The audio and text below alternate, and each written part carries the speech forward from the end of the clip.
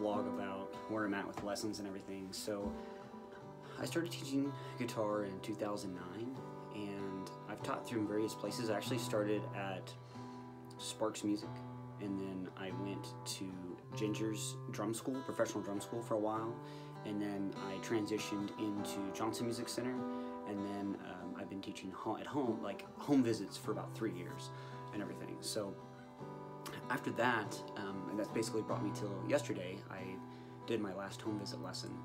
I think probably for the rest of the year. So not the rest of this year, but a good chunk into next year. I'm really hoping that we get another local music store that's really strong with lessons that I can be a strong instructor for them. I think that would be really great.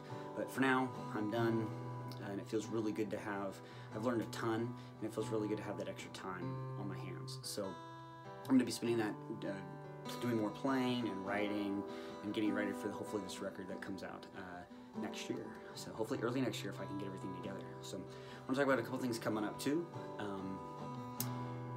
November 23rd is at the Metropolitan Coffee. I will be there, I believe, probably about 7:30 p.m. That's going to be all the new music and some old music. That's going to be a couple-hour performance. So if anybody wants to come down for that, that's here at Hutchinson. After that, something I just got confirmation from the director of Radio Kansas, December 5th, I will be at Radio Kansas in studio for an updated Night Crossings performance.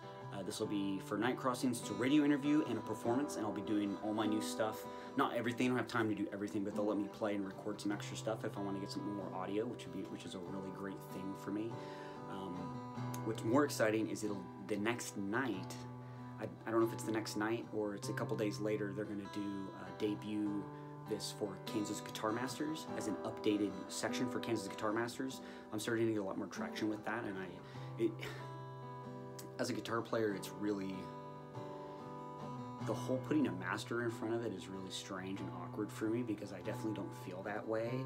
I know there's a lot of great guitarists in the community, and it's an honor and a blessing, but at the same time, it's hard for me.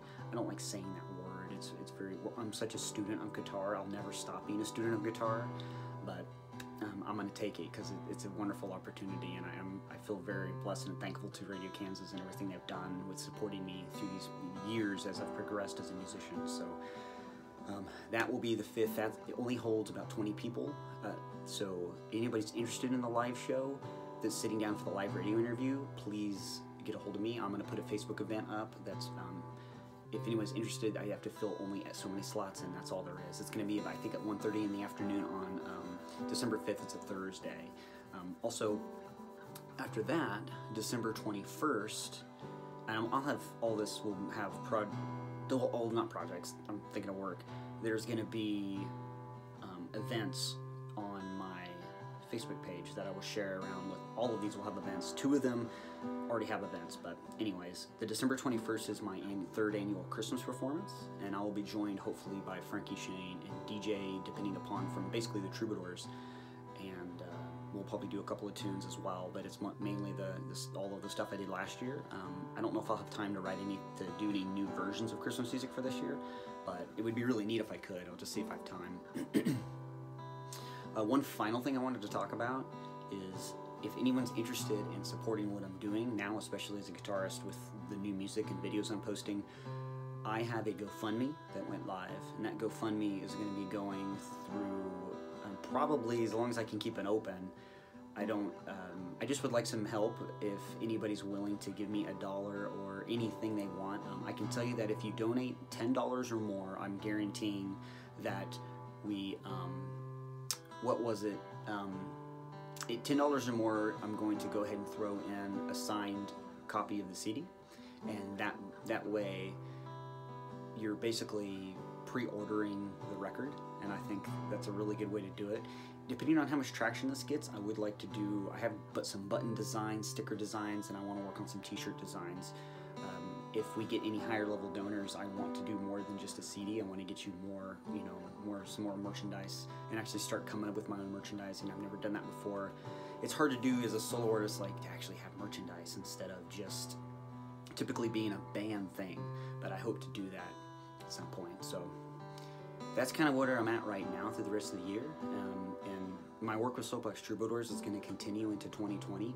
We're going to keep going and do some fun stuff. There's a chance for another December performance on the 14th, but I cannot confirm that. I'm not going to deny that it might not happen, but that's cooking too. So hopefully I hear something about that soon, since it is right around the corner, man. We are right on the cusp of the holiday, but that's all I got. I'm going to do a little more playing for it though.